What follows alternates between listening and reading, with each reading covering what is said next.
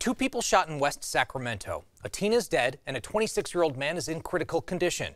ABC 10's Mady Gomez explains how the shootings are connected, even though the victims didn't know each other.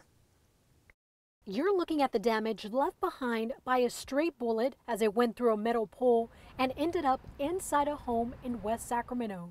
Male adult, 26 years old, victim of a single gunshot wound. West Sacramento PD Sergeant Eric Engel says it happened around 11:30 on Friday night at the West Wind Estate Trailer Park along Sacramento Avenue. He says the stray bullet was related to a shooting that happened not far from the home. The shooting actually occurred at Todd Hunter in Somerset. 17-year-old male was victim to a single gunshot wound to his chest. The 17-year-old found at the original shooting location was taken to a hospital but did not survive. Sergeant Engel believes both incidents are related, but the 26-year-old man injured inside his home was not targeted. Now this is where the bullet ended up, but let me show you where police believe the shooting actually occurred on the other side of the major street a few yards away.